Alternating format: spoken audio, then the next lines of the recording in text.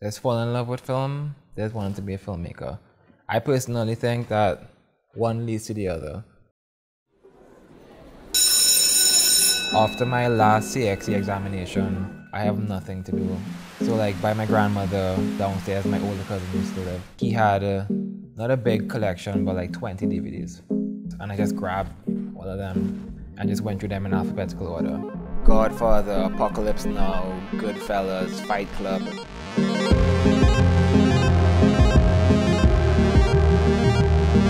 I can't tell you why, but like, I just couldn't stop watching. Now, Godfather, it was a ad on radio. There's only one man who carries a name, and he is Marlon Brando, the Godfather. And then they had a nice little tune there. I was really intrigued. I remember the poster coming out with the guy with the puppeteer. I mean, I saw films before that, I think, but that was the one that impacted on me the most.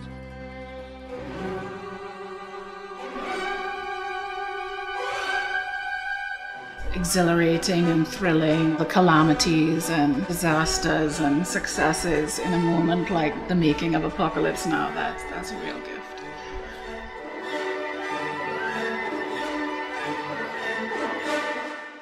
Yeah, I'm anxious. I'm nervous about what I'm going to do for work, for the time, but in terms of entering the film industry, I don't even know there's like that much of a established film industry to enter, one that welcomes new people into it, whatever that means.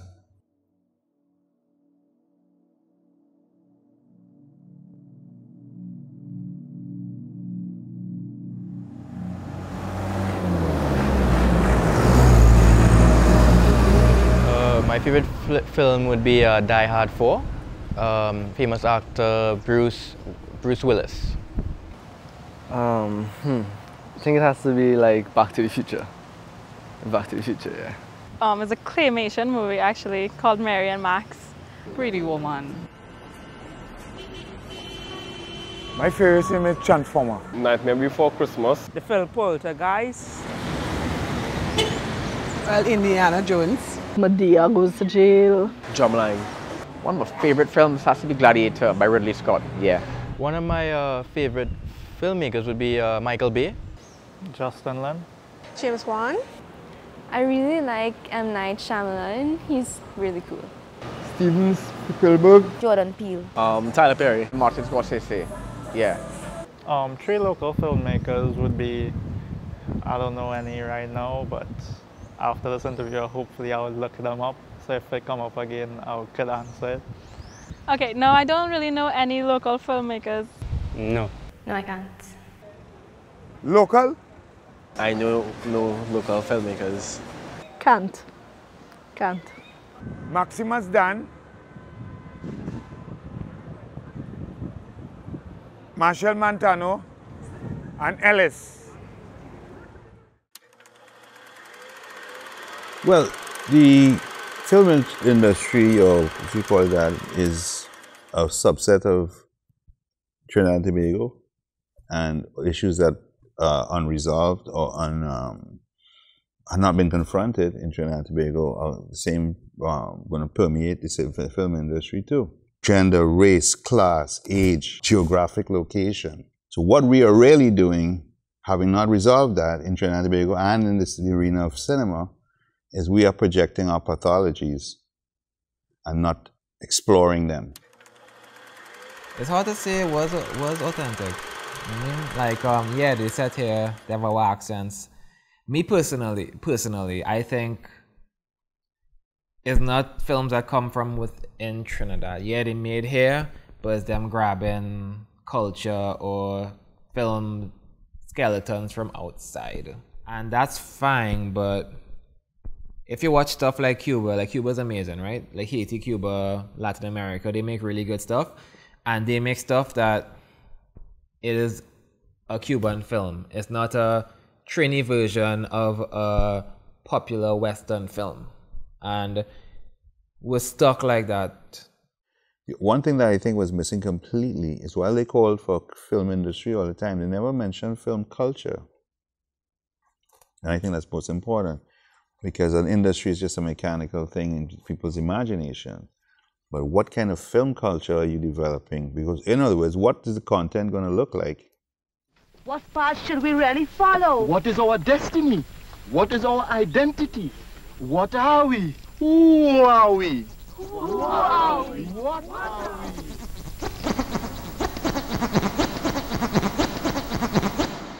We have a responsibility to tell genuine, authentic stories of our region that don't just revolve around the beach and palm trees and parties and sports heroes. I mean, I think that's what people think of when they think of the Caribbean. They think of Usain Bolt. They think of gang warfare based on drugs. Of marijuana. Or they think of beaches and paradise. I mean, it's a horrible, there's absolutely nothing in between.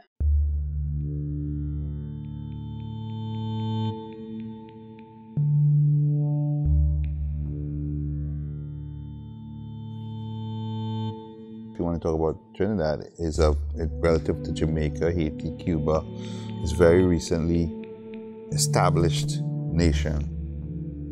We were kind of settled post-slavery.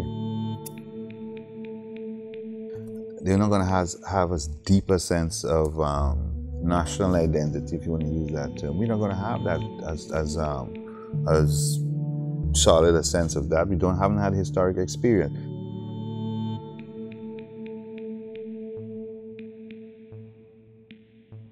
Every time you look at local productions from the Caribbean or from Trinidad and Tobago in particular, what you see are ads and music videos. So when you see ads that have this idea of perfection and beauty being shoved at you all the time, and the only other thing you're seeing is crime, because that's what you're seeing in the news, how do you develop a way of seeing stories outside of those two paradigms? You know, if you and I could get together, we could win an election. Nigger and coolie don't get together in politics, man. Shut!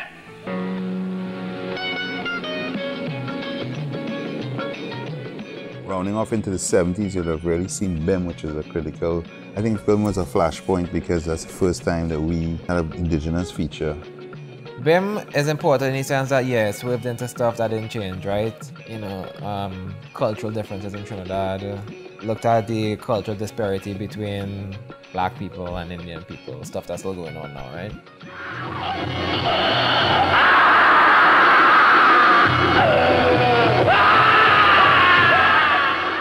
Hugh Robertson, director, was an American, known for Midnight Cowboy, which is a big Oscar-winning film. And he set up Shark Productions, Soundstage, and Chagaramas. It took a foreigner to make a movie that commented on very local issues. And I have an issue with that. It's kind of like, why does a foreign eyes need to comment on something that's so obvious? So, like I said before, we're a very polite culture, and we like to hide shit. So like, no, don't argue too loud, the neighbor might hear. Let me build a wall in front. Well, you know that story. We need to criticize ourselves. I think as an industry, it's easy to think you're the best because you're competing around a developing industry, right? And if your standard is the filmmaker next to you, then growth is slow.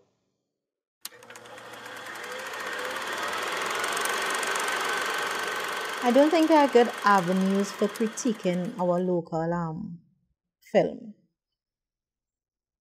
There are no focus groups. The film goes to a festival and people go see it and then people comment on it after in their own little circles. But there's no professional critique of them to say pull industry professionals together, have them view the film, and then formed professional opinioned critique.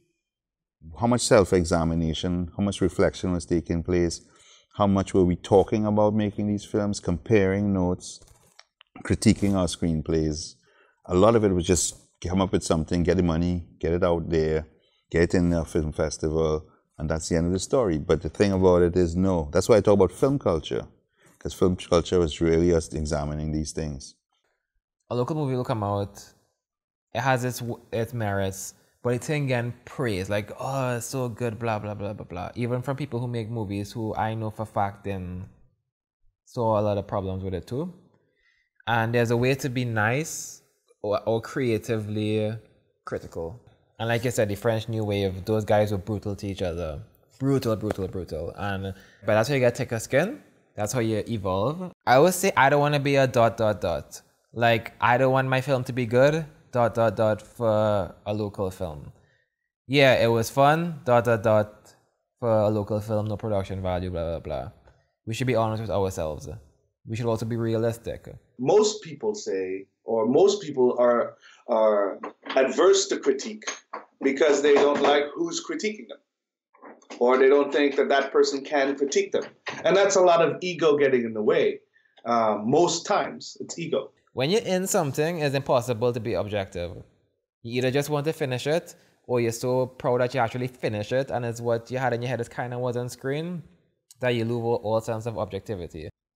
Even within television, you find that there's no real critique of stuff.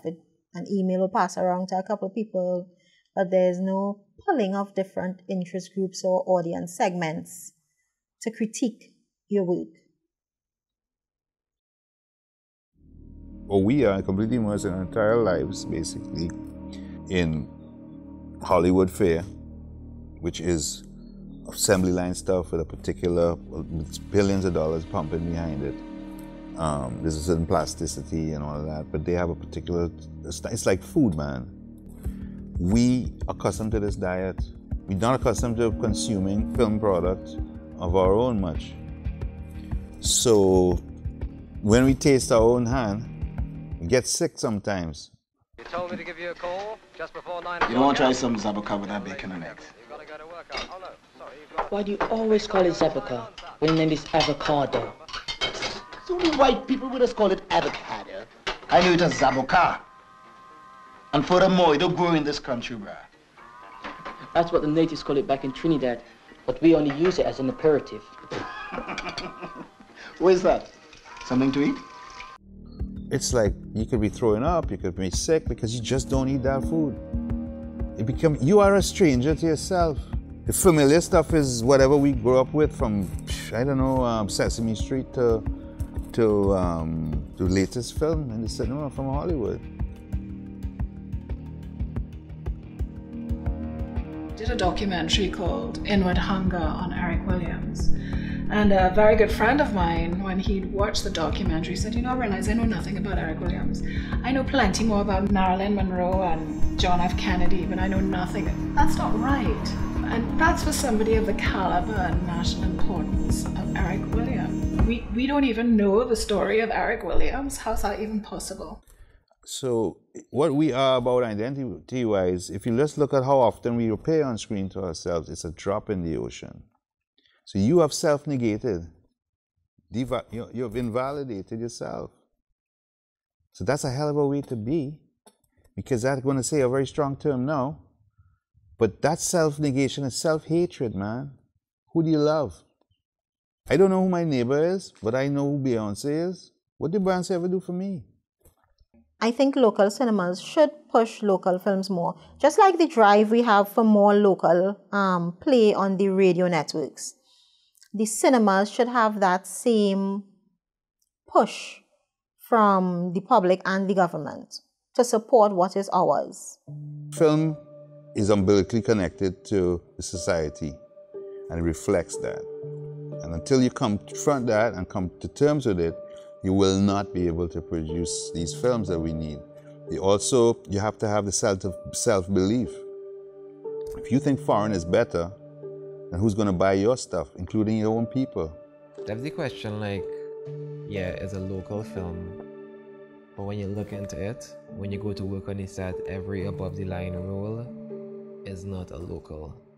That's a big issue why they don't feel local, because maybe the director, the DP, the editor isn't a local person engrossed in our culture. So there are people I know here who would work as camera operators and DPs and directors. But when a foreign crew comes, they're a best boy or grip, you know, something like that. Because more emphasis is placed on those roles and specializations coming from a first world country than a third world country. I think that's a deeper issue. Like, we just don't, we have the need to have a foreigner in control, even in the arts. Telling me that a tourist up here knows Trinidad, so a Hollywood executive knows the Caribbean like you do? He doesn't. All right? Does he know about pitching marbles? Or collecting cards? No, they have the same thing here. Baseball cards, our cards were gum cards for like Knight Rider, right? Or, you know what I mean? Like, we have the same thing, so there's a connection that can be made, but it's very different. Some good foreign filmmakers could come, I have no problem with that. But to predominate that way, and we kind of doing little things and little small roles on a visiting itinerant thing. No, why you go in Canada, US? No, you can. And if it was, I have no problem with that either. If in a functional space.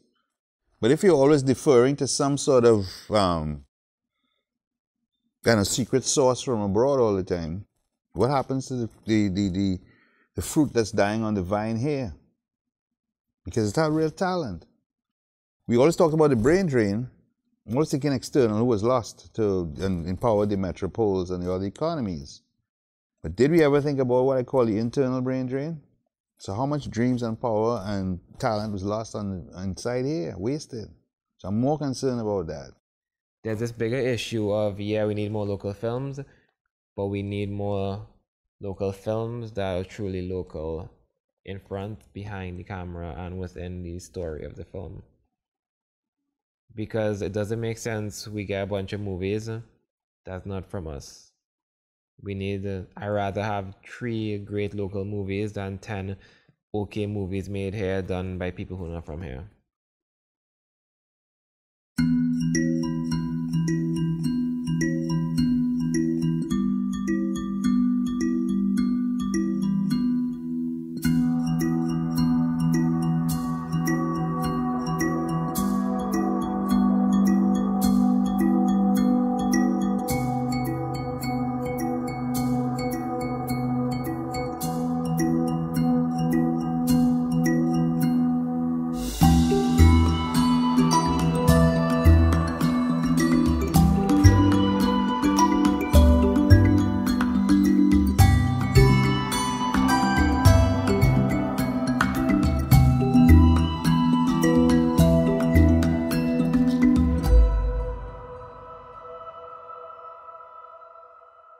So, one word to describe what it's like getting funding in Trinidad: relationship. So, you need to expand on that. It's either a good relationship or an abusive relationship. Either way, you're sticking with it. And right now, my husband beating the shit out of me. And I can't get out of it because I love film so much. And I know he will change one day. But I just take in the licks. Our film industry is small. And really and truly, there's a clique of people that would have control of the film industry or the access to funds to even produce films. You see it over and over. You see, like, the same producers getting funding who happen to be within a certain section of Trinidad, which is before the lighthouse. I have a lot of questions about who those players are and who the state ultimately funded, because I believe there's a lot of elitism that took place. And there were complaints, and people say they feel shut out, like Outside Children. Jeffrey Allen is one, I can call his name. But I do think that classism plays a big role in who controls how much of the industry. Classism, racism, colorism, you know, these are all things that play a part. I mean, not too long ago, you wouldn't see people my color really in TVCs, you know, my complexion. And As close as they got was the agency Browne. And funding is a real tricky thing because the economy is shit, and the little bit of funding they have, I would like them to spread it out a little bit. Don't even have to be me. I would just like to see different faces. I really believe in something I call citizen cinema. Given a small population of 1 million plus, you have to mine talent. You'll have to spread that net as wide as possible to find the best people, best talent. That part of Trinidad is very small. And if you keep creating films that, from that perspective, then for the rest of Trinidad to want to watch it, and they're like, yeah, but that's like every movie I see is like in the streets of town. It's not honest to them. And I'm not saying you have to make movies that not you, but you should make movies to represent everybody. And if you stuck in that one part of Trinidad, shooting in that one coastline, it becomes familiar, but not in a good way. And so it's very complicated because these people have track records. I agree you should support them because they get movies done. But I do agree you should spread it out a little bit and embrace our entire culture. Like the geography of Trinidad and the culture of Trinidad. But my greatest concern is there equity here? And are all of Trinidad and Tobago going to be caught up in this net of possibilities and funding and so on? And to me, honestly, I don't see that happen. But in terms of the people who control the money, the resources, it's still those of the lighter hue.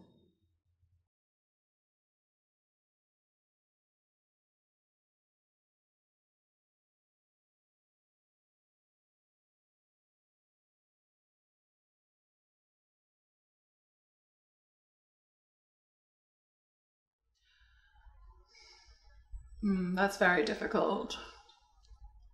I don't do that. I don't make money off a completed film. There really is a profound lack of organizational infrastructure to support the industry. Anywhere from the fact that television producers and directors have to pay for airtime to get their content broadcast, which makes television programs less appealing for investors, which means it's harder to raise the money for a television program. It's less appealing also because there's no back-end profit to be made. It's very difficult to make a profit in television shows. Because in more traditional models of broadcast, you pitch your idea, the money comes in from a television station or an investor. The television station then acquires or licenses the content, and then the content continues to be licensed through syndication, as is the case with Friends. The reason why a show like Friends has made so many people so rich is because of this syndication and licensing model. But that simply just doesn't exist in the Caribbean. Okay. Why would television stations not want to take the chance of implementing a system? Which television station is going to start it? You tend to find that although television stations are competitive, the CEOs of these stations meet regularly to decide upon certain things, whether it be rates, even though you may hear TV6 or CNC3 have different rates, there are boundaries that you would not cross. So for one media house to say they're taking that responsibility upon themselves, I don't think that would happen. I think they would have to come together to form some kind of body that actually seeks that interest, to make a way that is open for all filmmakers and for other local products that the media houses themselves produce. Until there is a licensing agreement with broadcasters, the idea of having profits will remain just an idea.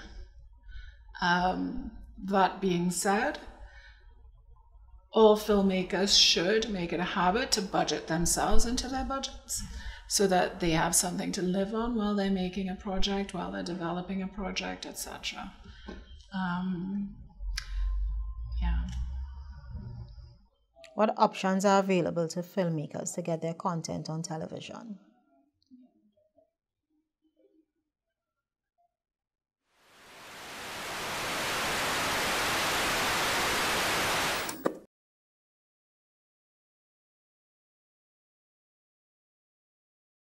keep making your films. That's the one thing. When you stop doing that, then there's nothing. When you make a film, I could be criticizing filmmakers here and their content, you know, but there's something to criticize, right? It exists. If it doesn't exist, then you're not even there's no films. You're not a filmmaker. So filmmaking is about making films. Right? And if Trinidad wants to compete, it needs to share so that it can get that collaboration and that exercise and make more films versus heavily budgeted films. So maybe that's the key. Like, let we not take all the money and put it into a sure bet, which is not a sure bet. Let we shred the money up and make honest, small, not perfect films that speak to people and show other people stuff they may have never seen before. I mean, it's a nice idea. I don't know if it'll work, but let me try. Let me make 10 micro-budget movies instead of one $1.5 million movie. Right? So the only way to get good at filmmaking is to make as many as you can, right? And then you start to learn where you fail, and then you start to see your strengths and your weaknesses. Then you can identify those areas and strengthen them, right? Or grow from them. But if we are so caught up with budget, like filmmaking wasn't a profitable thing. Like I say, the filmmaking came first, then the money became the thing after. When everything else is taken into consideration, all that really matters is the act of creation. Bob Marley, before he died, making his last album, he sang, these songs of freedom, right, is all I ever had. He didn't talk about women and children and cars and money, fame. He said, all I ever had is songs of freedom. The musician, all they'll ever have is their songs. All you will ever have is your music. All you'll ever have is your films. And everything else is lanyard. That's it. Pressure. Oh, pressure. Pressure. A whole lot of pressure. Pressure. My mother and my father, I want pressure. Left their homeland, though they're slaved on. For the man who told them to come to the motherland is blood pressure, blood pressure, blood pressure.